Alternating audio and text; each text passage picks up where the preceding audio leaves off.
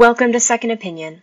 We're so excited to share with you how this product is going to help you save time, educate your patients, and improve your case acceptance. When you first log into Second Opinion, you'll see the homepage.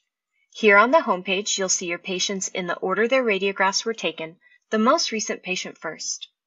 You can click on this icon at any time to come back to the homepage, and here you can type in the name of a patient that you'd like to search for.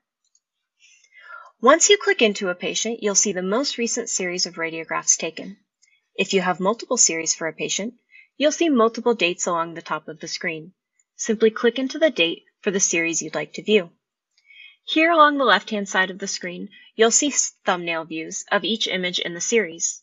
You can click into these images, or you can use the up and down arrows on your keyboard to move through them. On the radiographs, you'll see the detections done by the artificial intelligence. Here you can see caries, including a percentage breakdown, calculus, notable margins, and bone measurements, which are measured from the CEJ to the bone crest, done in hundredths of a millimeter. Also note the colored circles in the bottom right-hand corner of the thumbnail views. These circles indicate that there have been detections found on that image.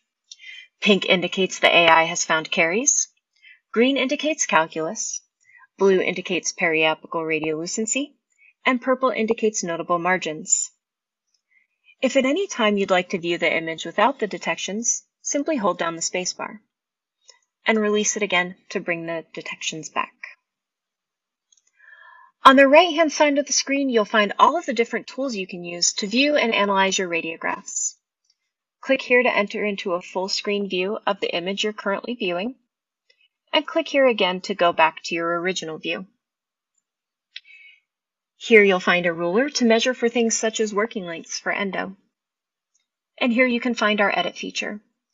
If there's ever a detection you don't agree with, you can simply click the edit button, hover over that detection, and click the red X.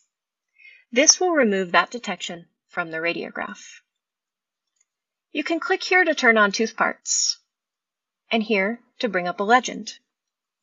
Tooth parts is a great tool to use in case presentation and has been shown to increase patient trust and case acceptance. It really helps patients visualize and understand what is happening with their radiographs. You also have all of the standard tools available in Pearl that you would find in your imaging system. You can adjust brightness and contrast. You can zoom.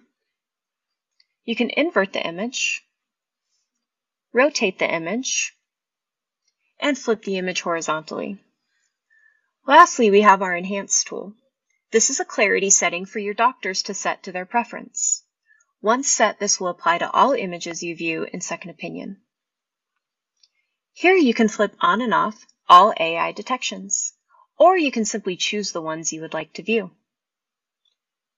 You can also click into non-pathologies, or you can simply click on the ones that you would like to see. You can also flip on and off tooth parts and measurements. Our printout feature allows you to generate a printout with the patient's series of radiographs to send home with them. Simply click on the printout button, and that is going to generate a PDF of those images. You can send this home with your patients.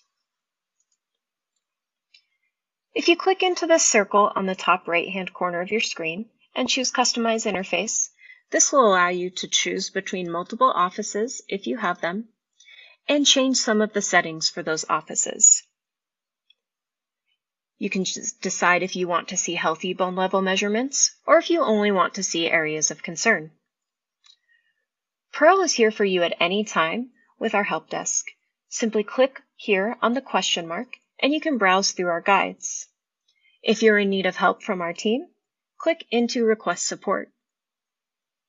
Here you can submit a technical support ticket, report a bug, suggest a new feature, or let us know if you have any other questions. Please don't hesitate to reach out if we can help you in any way.